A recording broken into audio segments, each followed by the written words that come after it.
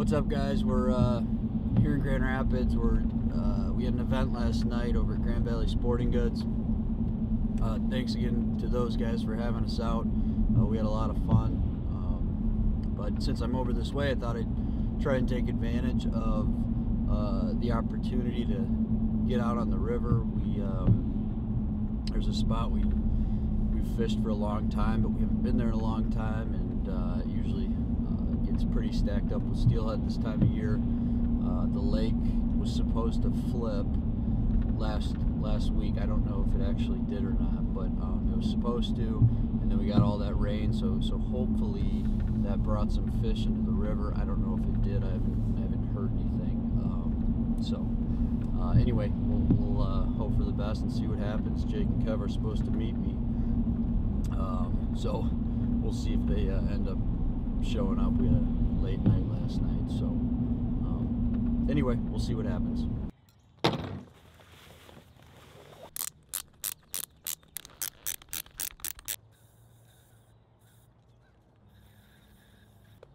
And the mosquitoes are already swarming. Sprayed everything down with permethrin, DEET, of course. Man, the mosquitoes are bad.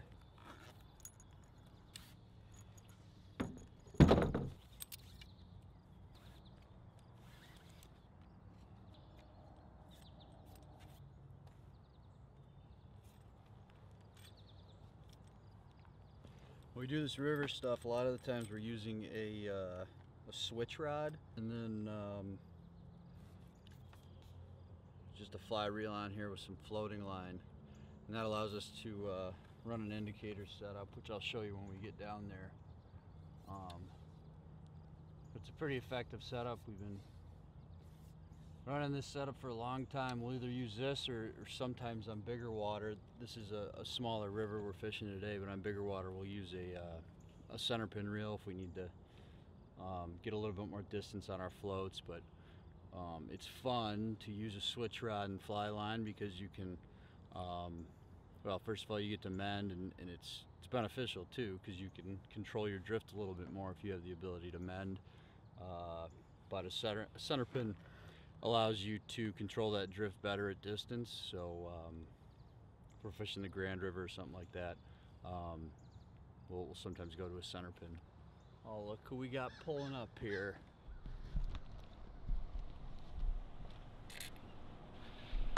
There he is. He even beat Kev here. Surprising. There he is. God, I'm proud of you. I got McDonald's. Really? Bug spray. Wow. We haven't fished like this in a long time. Nope. Yeah, I hope those mosquitoes aren't too bad. I'm sure they're going to be horrible. I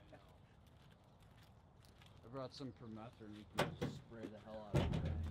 Obviously took that off.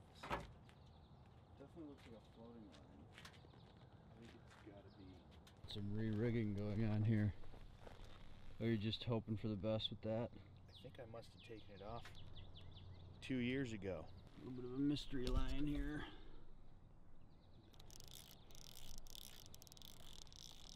Oh yeah, that's the right line.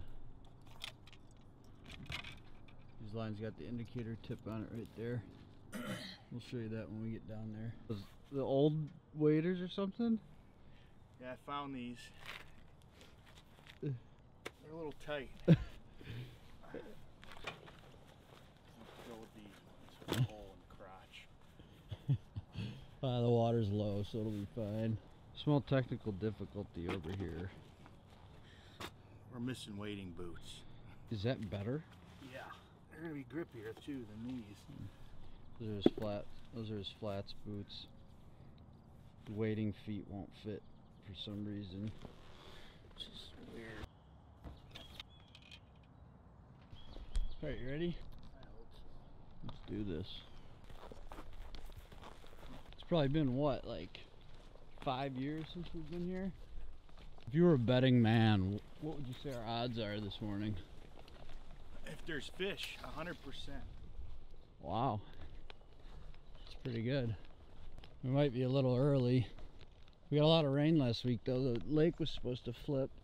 I'm gonna walk in the water because all that poison ivy.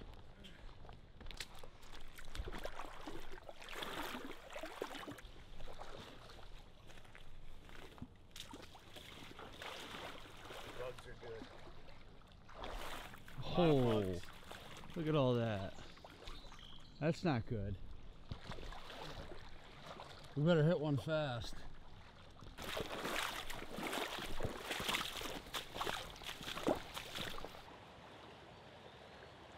water's in great shape.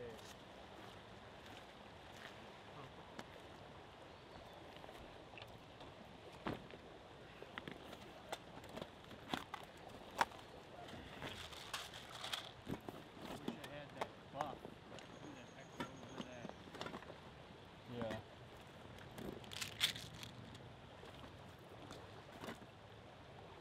We're gonna run some indicator setups. I've got an 11/6 switch rod right here.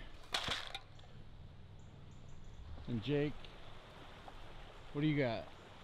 That your 9-foot fly rod? Yeah, 9 foot 8 weight. He's got a 9-foot. Setting it up with indicator. He's got a cool indicator line on here from Rio, and he's got a center pin here too. Just has an indicator tip on it.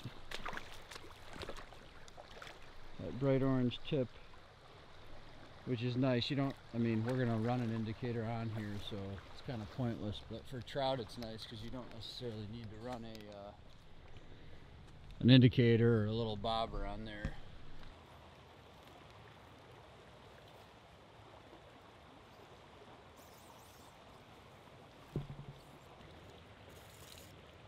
Do about 10-foot leader to start off the fly line.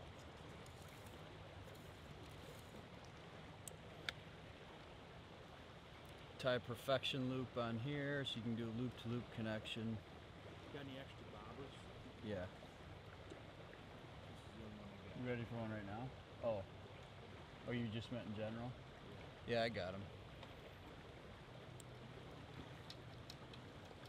You can do your loop-to-loop connection. Just like that. And indicator. Got these little rubber stoppers that keep it in place. First mosquito bite.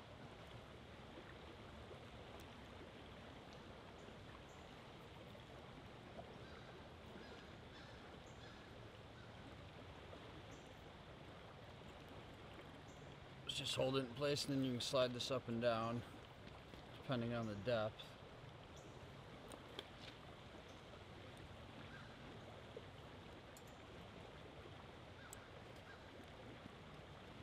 And go to a little micro swivel. These are from Raven.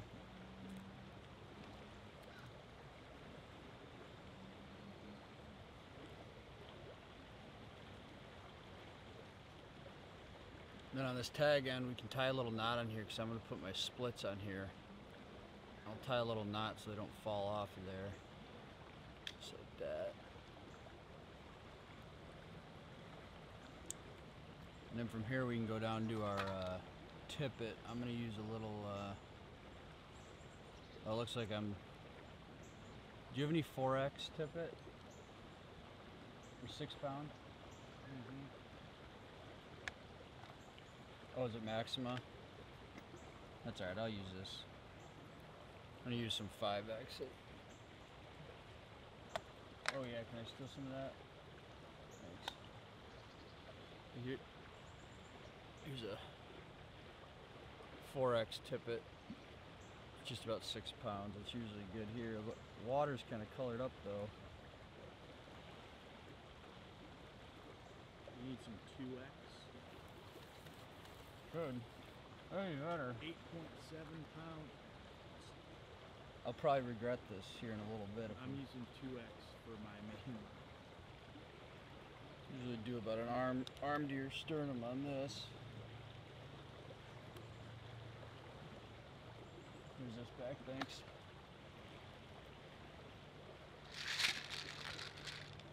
And I'm gonna throw a bead on here. Usually like orange or pink here.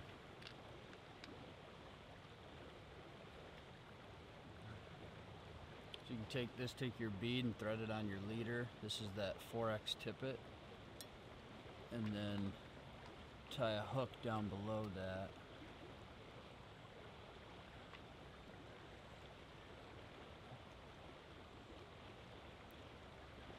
What are these size? Do we like size 8 hooks? 10? Size 10 hooks.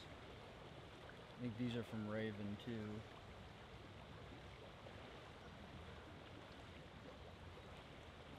And we can take one of these little rubber stoppers here. It's tapered, so you can put this into the bead just like that. Pull it tight. That's too small. Try that again. So it's tapered, so you can just pull it through until it's tight. And you can just trim off the ends here with a little pair of clippers. I don't know if I've ever thrown a bead with scams before. I don't know if we go that traditional fall, winter steelhead bead or like something. I don't know, the best bead I've used here was, it's like a pink one that I don't, well, I guess I do kind of have it. It's kind of like this. You want one? Sure. He's gonna throw that one on.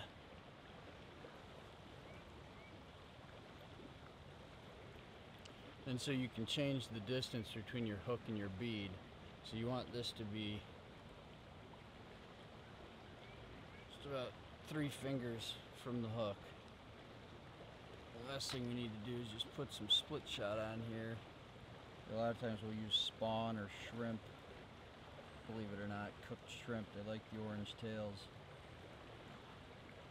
So I'll usually run 2 on my tag end here, and then I'll run 3 splits up above that.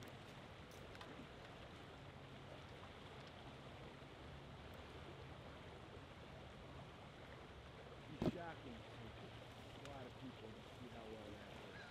Yeah, that's surprising.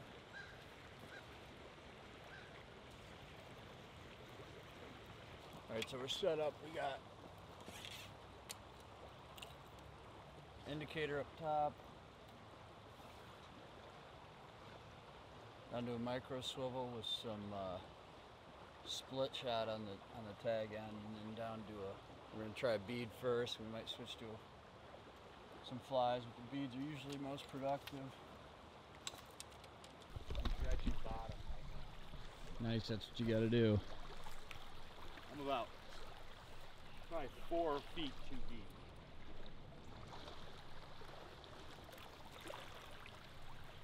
Spot's pretty cool. They like it because there's a creek that dumps down into this big hole. And this is the Jake's fishing the run above the hole right now. But early in the day they sit up here when they're feeding. And they move down there. It gets really deep.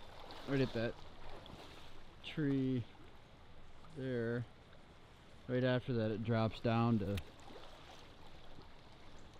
I don't know, almost 10 feet. So it's a big hole.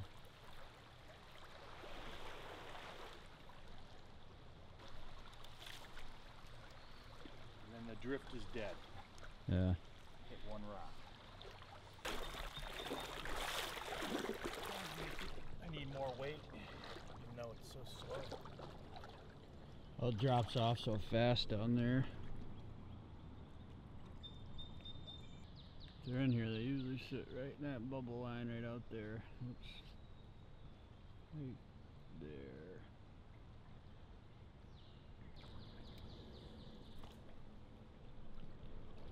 We can give it like another half hour here. We can move up to that other spot. I feel like the bite's usually a little later in the morning, if there is one. Oh, that would have been nice. Try to give it a little between the eyes. Cross their eyes, as Kev would say. On to the next spot. I think the next spot will be even better. I hope This so. spot was killer. Water's really, really warm today. Gotta find some some colder stuff. If there's fish alive, they're going to be in some colder water.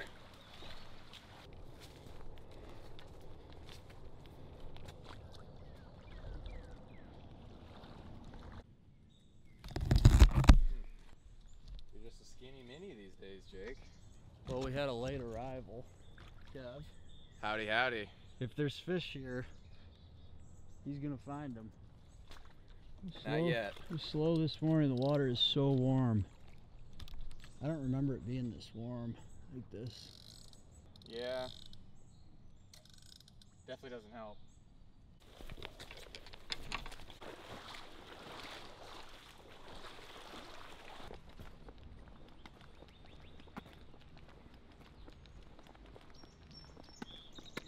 On to the next spot. We're looking for some creeks. Need to find some cold water.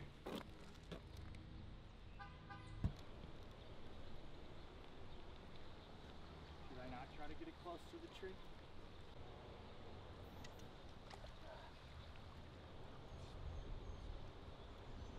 It's like hard to cast this thing when it's warm out. Like line sticks to your. Usually your hands are nice and chapped Yeah. in the cold of February.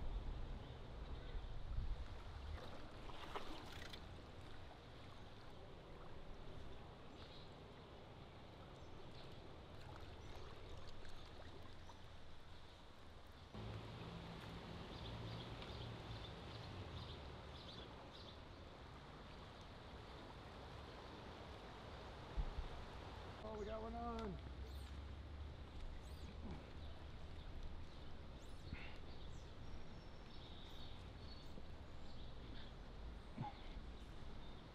Oh, sucker, nice brown.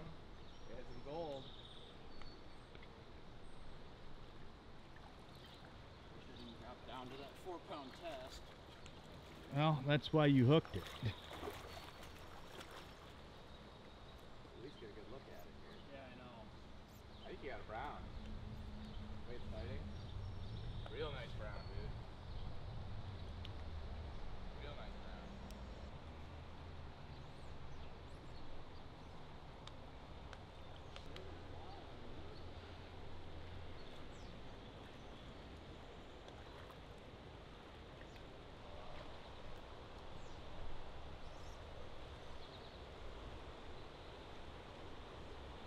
Yep, steelhead. Got the one scam that was alive. The only scam in the river.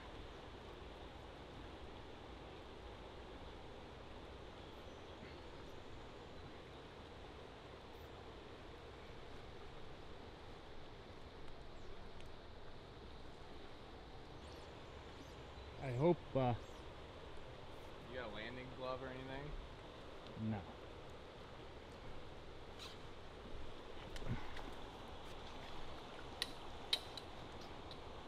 You're gonna have to land them because I can't see film.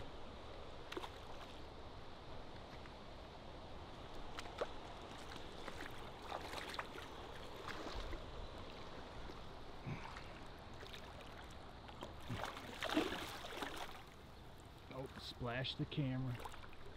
This thing is cooked cabbage once we get it in.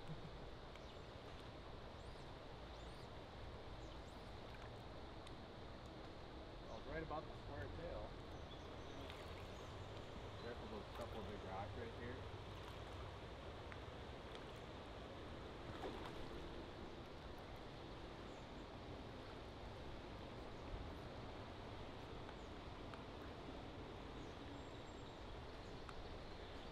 You can sure tell the water's warm. A lot cooler up here as we stacks. Yeah, for sure. Wow. It's got some energy. Yeah, I guess you are using 4-pound though, so gotta hold on to it.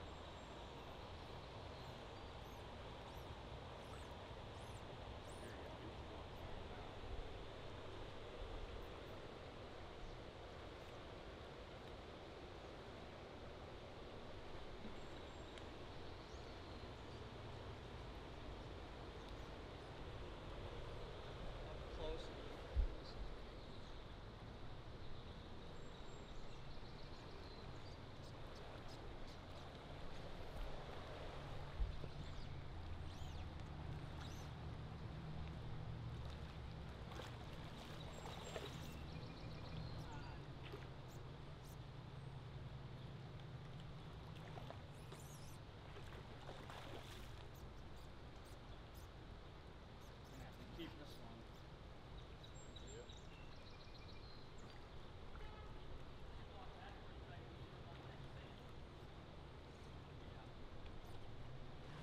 Yeah, I don't think we can get him to come up though that far.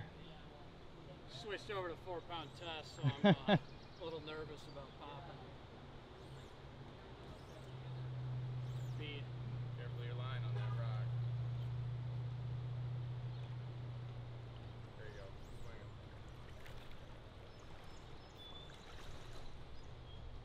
Swing him. All that. A lot of work for a little guy, but we'll take it. Nice. There he is. This isn't the best footage. Nice There little he is. scam. Of course, it happens when I leave my landing glove up in the truck. Do we have a stringer? Have a good one. I've got a stringer. You don't think he's gonna survive? Maybe you will. I don't know. He might. I mean, it's a lot colder up here, but it looks pretty gas.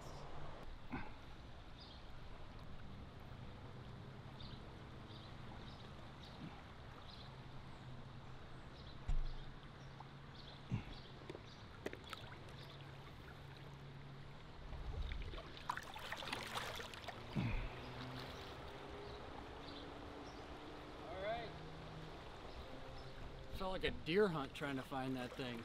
God, never worked so hard for a fish in my life.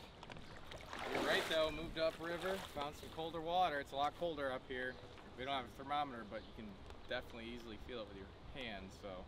Yeah, it's like 10 degrees colder up here. It's weird. Yeah. I guess it makes sense, but. There's a little creek up here on the left, not a big one, but about that wide, and dumping some cold water in here. That's what it wants, I guess. Yeah. It worked. All right, let's hit another one.